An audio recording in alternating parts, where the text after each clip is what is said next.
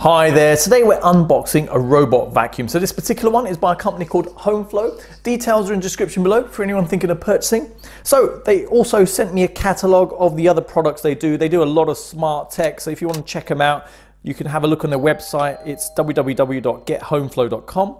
So let's take a quick look around the packaging. This comes really nicely packaged, picture of the robot vacuum there. Some details here, high performance robot vacuum, 2x suction power.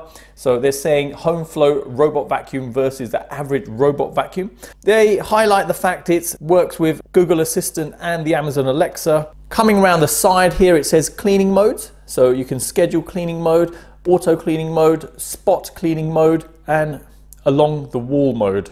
Coming around the back, it says technology, so it uses Hawkeye technology. The HomeFlow robot vacuum maps your home for an optimized and thorough cleaning experience.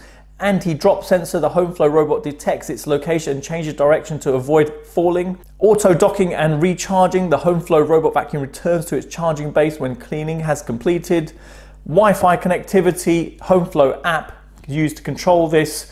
Voice prompts you can use to control it as well, so via Amazon Alexa and the Google Home. Performance wise, it's got super strong suction, they say, and the suction of 2000 PA for 120 minutes non-stop. Dual brush, so 2 spinning brushes at the side, and they say a sleek design.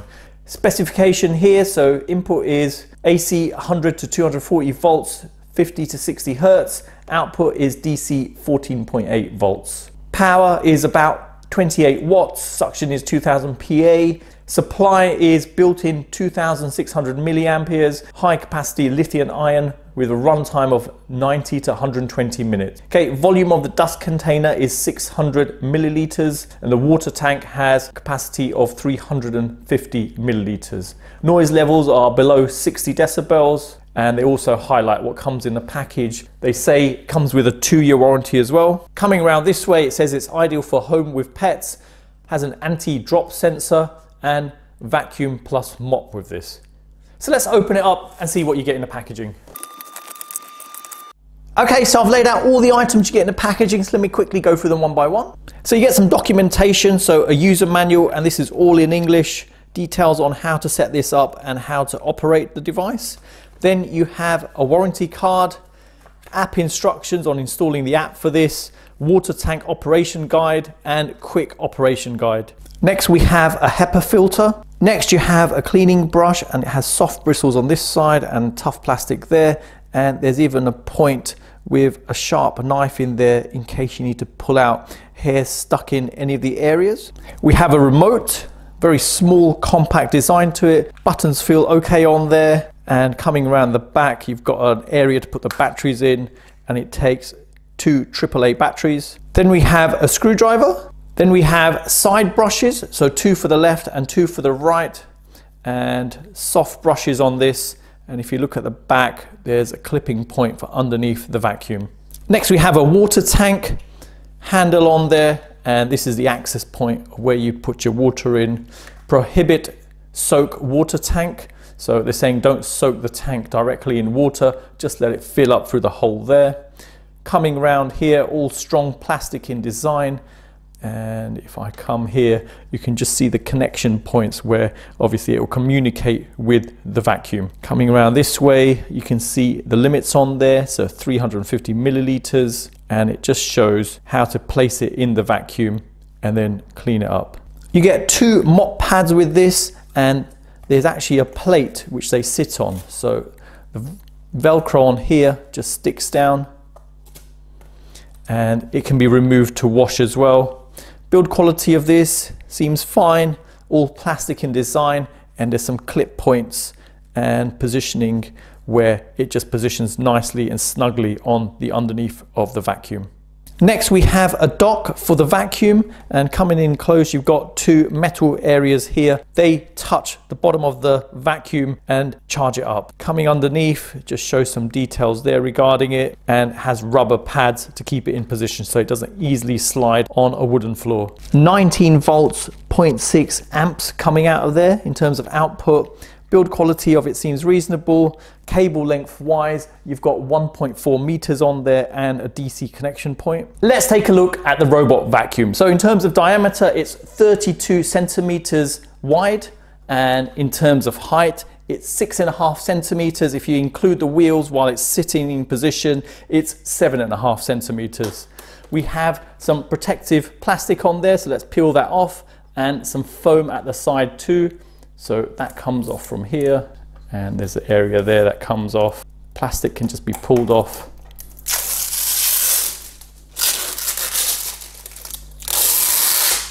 So we've got a power button there, we've got some branding here and a glossy finish on the top.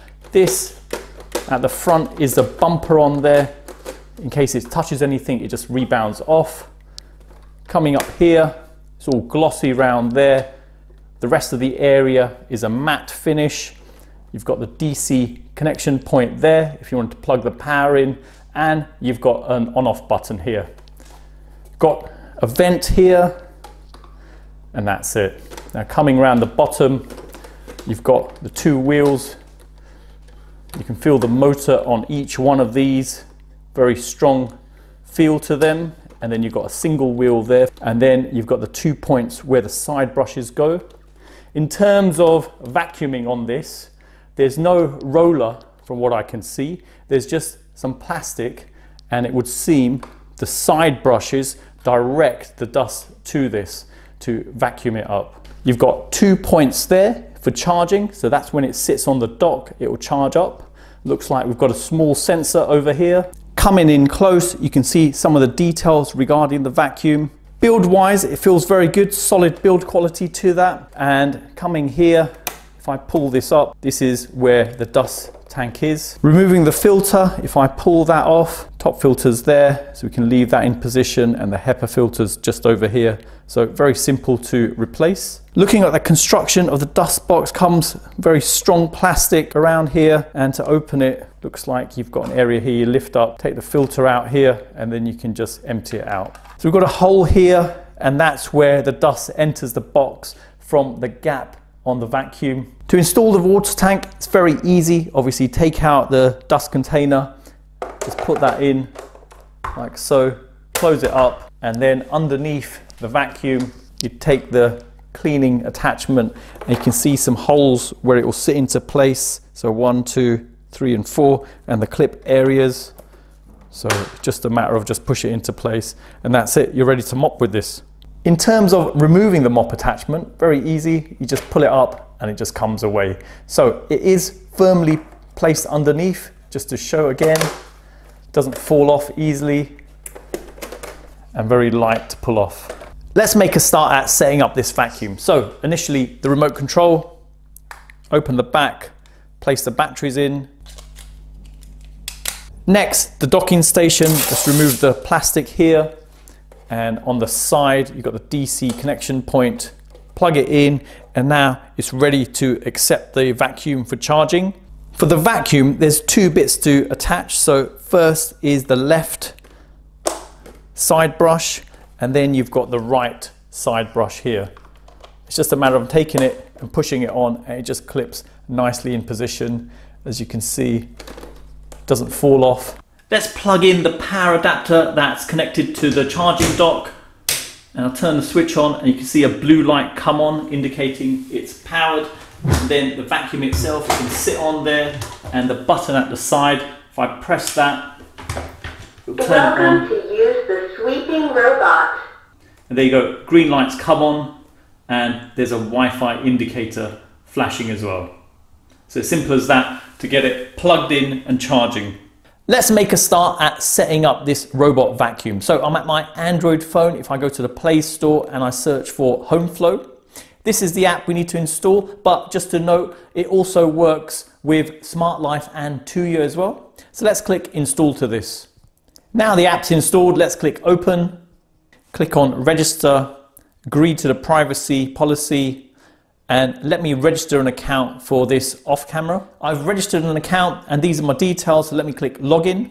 And this is what you're initially presented with. Now to add the robot vacuum, we click on the plus icon, we go to small home appliances, and then we've got robot vacuum just over here.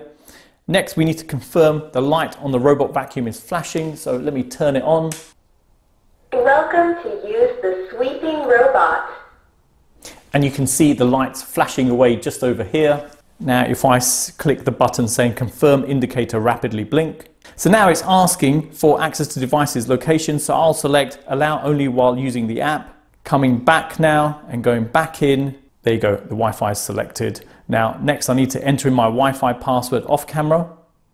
So I've entered in my Wi-Fi password, and also just to note, it highlights that the fact it just works on 2.4 gigahertz Wi-Fi, not 5 gigahertz. So let's click confirm. Now it's highlighting the same thing again, the fact it's only 2.4 gigahertz Wi-Fi supported. Let's click continue, and let's give it a moment to connect. Succeed in connecting sweeper. There you go, it's added in. So robot vacuum cleaner, and if I click done, this is what we're presented with. So let me go back a moment. So this is how it looks on the app itself, just a picture of the vacuum, and it says robot vacuum cleaner. If I click on there, and this is the interface for it. If I click here in the corner, you can see information regarding it, so you can rename it if you wanted to. So at the moment it's just called robot vacuum cleaner. You can change the icon. Next, you've got device information, so this will be IP address and MAC address information on there. Then you've got tap to run and automation, so you can set up your own customized automation for it. Then you've got third-party control. So these are all the third-party controls it can work with. Next, you've got device offline notification, so this will notify you if the device does go offline. Next, you've got share device, so you can share it with other people. Create group, so you can group multiple devices together. FAQ and feedback, and then you've got check device network. Coming down, then you've got check for firmware upgrade. Then you've got remove device, and right at the bottom in gray, you've got restore factory defaults. Let's come back. You can see everything grayed out, and there's a power button there. If I click the power button. Welcome to use the sweeping robot. Now you can see some options available. You've got a play button. If I click that. Enter standardized cleaning mode. So that enters the cleaning mode. Start charging. It's charging at the moment. As soon as I stopped it, if you look at the bottom, you've got different modes there. So you've got auto mode, random mode, spot mode, edge mode, and recharge mode. Coming down, you've got suction on there, and as you can see, you've got no, standard mode, strong mode, and done. Then you've got water level, so that's low, medium, and high, and that's the mopping level, the water coming out of there. So click done to that. Then we have schedule. If I click on that, you've got an add button. Clicking on that, you can set a time, and then you've got repeat. So at the moment it's set to once. If I click on there, you've got all the days of the week, so you can set it to go off on certain days. Next, you've got a note, so you can put a note against this schedule. Notification, so you can be notified when it starts. On is just the status you want, so you could have it turning on at this time and turning off at a specific time. And then at the bottom you've got auto mode, and this will be starting off a clean. Okay, and then you just click save, coming back from there and then back from there. So at the bottom you've got a power button to turn it on and off. Okay, and that's it. That's all the options you have available on here. Very straightforward to set up, as you've seen, and the options aren't too complex. Very simple to navigate around. Let's test out mopping with the vacuum. So let's fill up the water tank here. So I'm at my sink. There you go. Filled it up to a certain amount. Now from my phone, you can see the vacuum's turned off. If I press the power button. Welcome to use the sweeping robot. Let's change the water level to high. And let's hit the play button. Entry mopping mode. There you go. So it says it's entered mopping mode. And if you look now, water's coming out. Quite a lot of water came out of there, as you can see. Probably best not to start mopping mode directly off the dock. So you saw the water that came out.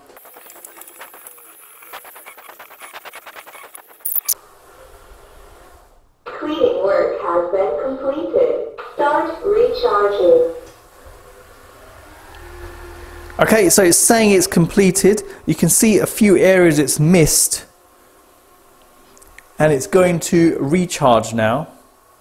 What I'm going to do, I'm going to put it back onto auto and see what it does. Entry mopping mode.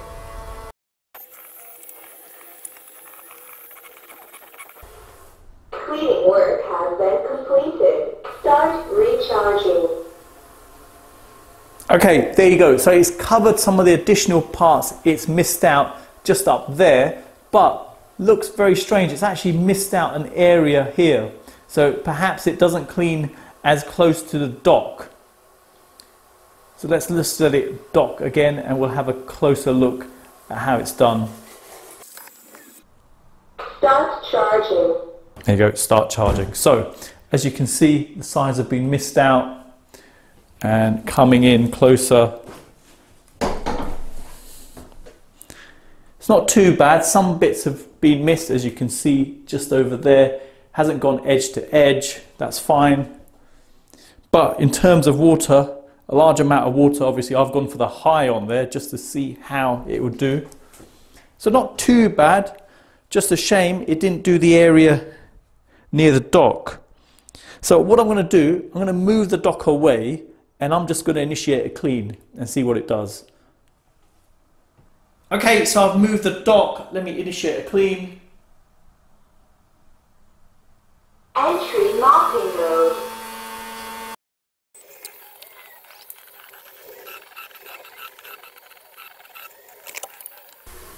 Cleaning work has been completed.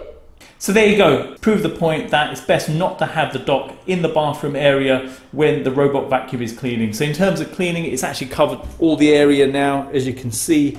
It's gone quite close to the side there as well, and it's stopped once it's done. So it's not even trying to return back to the charging dock. Looking at the edges here, there's some left, but generally a good job done. Couple of things to highlight after mopping. Obviously when it mops, it only mops. There is no space in this container to extract any dust as it's going along.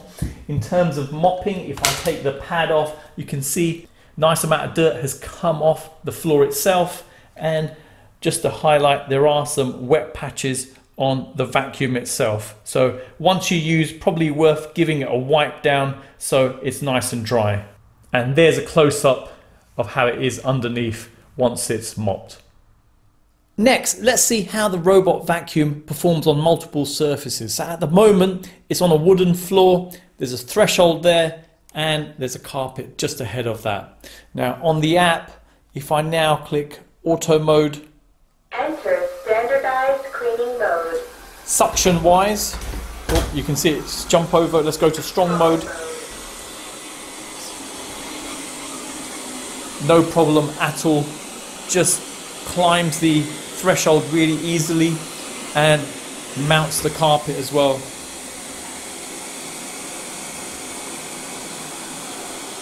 See some foam pads here. Same thing again, no issues at all. So in terms of going over different surfaces, it does it well. And this is an interesting one. It's just gone below the TV stand. Let's see if it's got stuck or not. Please move the sweeper to open area. Okay, it's struggling a little bit here. Please move the sweeper to open area. Okay, so now it's asking to move to an open area. Okay, so just be aware, if there's anything similar sort of height, it can possibly get stuck underneath it. Next, let's test out the robot vacuum in a kitchen area. So the cupboards just ahead are quite low and there's a slight height difference towards that end. So it may struggle to clean underneath it. So let's start it off. I'm going to click auto mode. Enter standardized cleaning mode. There you go, and you can see it just tapping the cupboard, just trying to get underneath, and obviously it can't, so it's just slowly working its way down.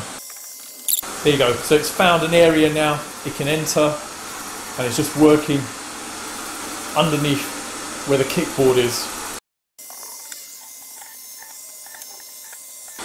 And there you go, works really well, and obviously it is tapping against the side of the cupboard just to see if it can get underneath it, and when it can, gets underneath and obviously brushes it away. So there you go, works really well as you can see. So it did tap against the cupboard area just to see if it could get underneath it. When it couldn't, it just carried on moving on to the next part. And then when it could get underneath it, it did slot in, and the brushes at the side does clean away the dust that's underneath there. So good functionality in a kitchen area. For our next test, let's test out the robot vacuum on a first floor landing. So you can see it there. The step area is just here, and let's see how it copes and whether or not it falls. Now on the app itself, if I just click auto mode. Enter standardized cleaning mode. Let's change the suction to strong mode.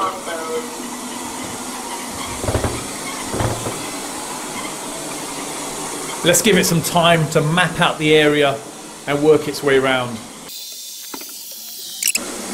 Oh, it just stopped there. I was a little bit nervous about it, but it's done well.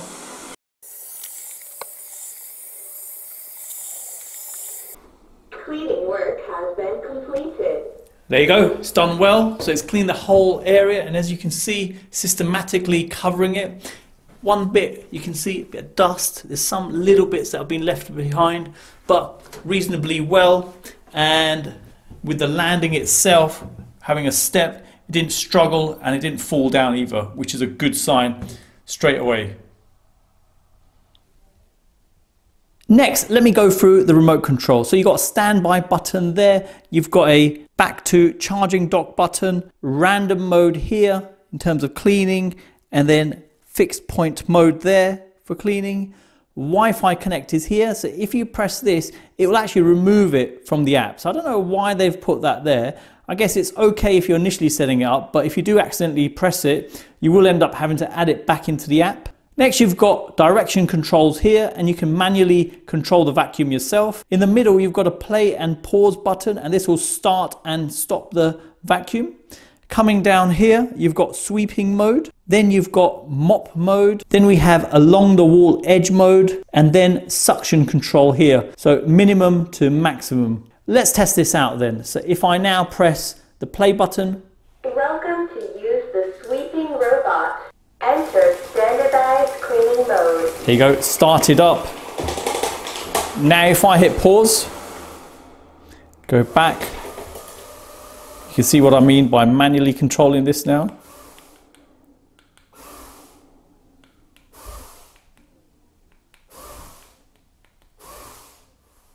Doesn't seem to do much as I'm using this. Try it again.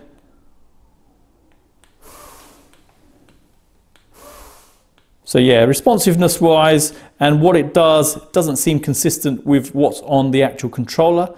Next, you've got sweeping mode. If I click that. Enter standardized cleaning mode. If I increase now.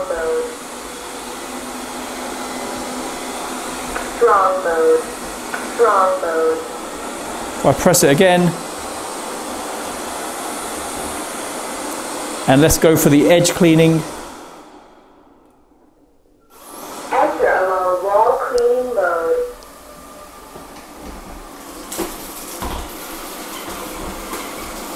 So there you go. The remote does work well, but the only thing to note is the controls here to control it yourself don't work very well. If I press that. Recharging. So that should send it back to the dock. And if I press that, it'll stop it.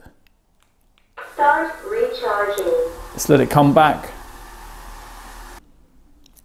Next, I wanted to demonstrate the fact the vacuum can work with the Smartlife app. So I've got the Smartlife app installed here. If I click on that, you can see all the items I currently have.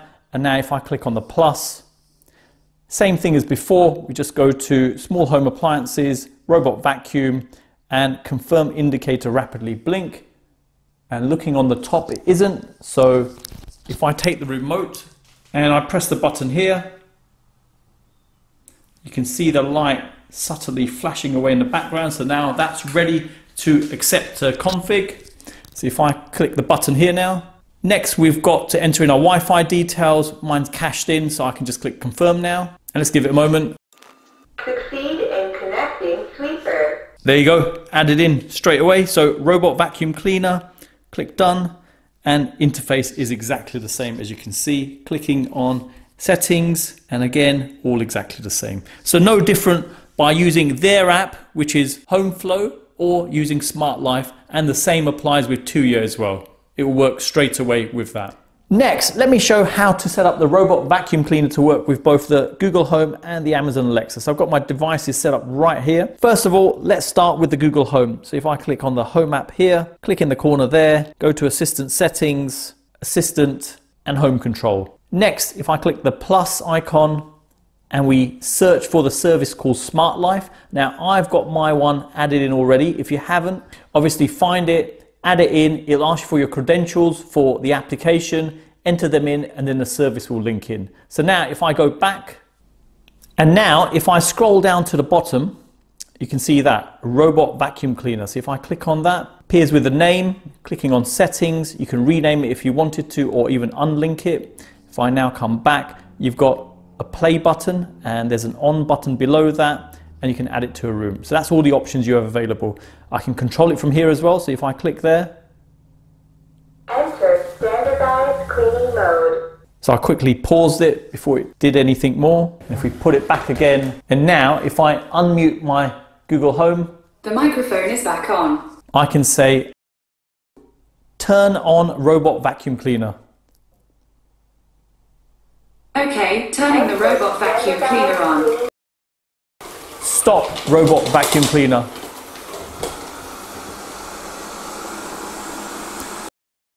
Stop robot vacuum cleaner. Okay, stopping the robot vacuum cleaner.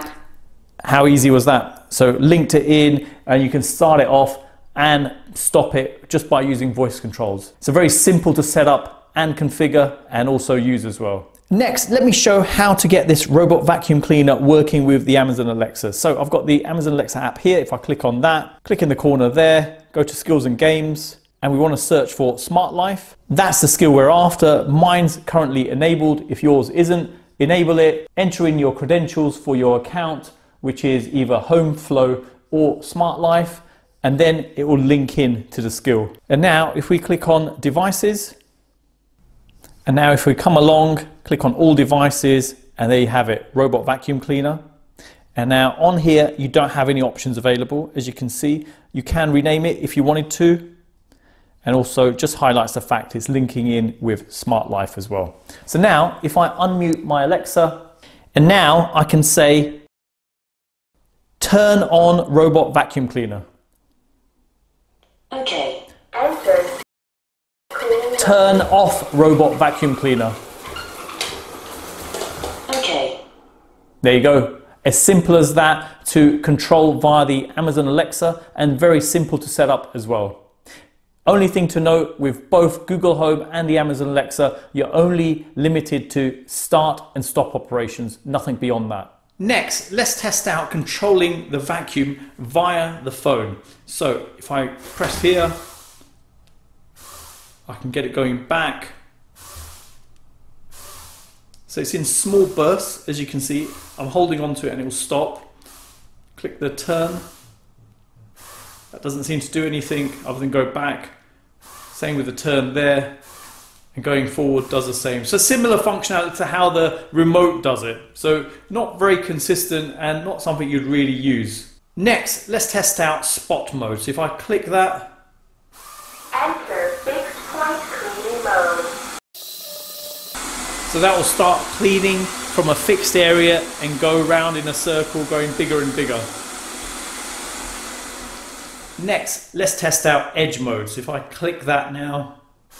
Enter along wall cleaning mode.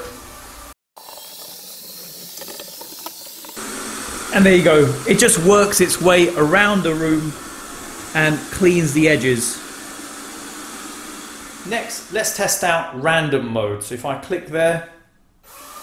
Entering random cleaning mode. So it doesn't systematically clean in straight lines, it just randomly goes around the room cleaning up the area. Okay, so for our next test, what we're going to do, we've got some flour on the floor here, on our wooden floor, and this wooden floor hasn't got a lacquered finish. It's a brushed and oiled finish on there, so there's fine grain going along there. So this is quite a good test to see how it performs. So what I generally do when I've done tests like this before is just gently just wipe it into the area, and then we can just kick off the vacuum and see how it does. So if I turn it on, Welcome to use the sweeping robot. and I'm going to select spot mode. Enter fixed point cleaning mode. So there you go, you can see it's gone over it multiple times, but it's not able to pick up the final bits. If I zoom in, Cleaning work has been completed. there you go. So I'm going to give it one more chance. So if I zoom out for a moment, I'm going to get the robot vacuum right over it, place it as close to the area as possible. Let's give it one more chance. I'm going to click spot mode again and maximum Enter fixed point suction. cleaning mode. So it's on strong mode now. So it's gone over it a few times. Let me pause it now. Cleaning work has been completed. And let's come in close just so you can see. And no, that hasn't helped. So you can see it's still stuck into the grain. So this is a good test. If you do have flooring like this, at least you get an idea what to expect. If you've got fine dust or something in the actual grain, if it can pull it out. And flour is a good example of testing how well it can perform in these areas.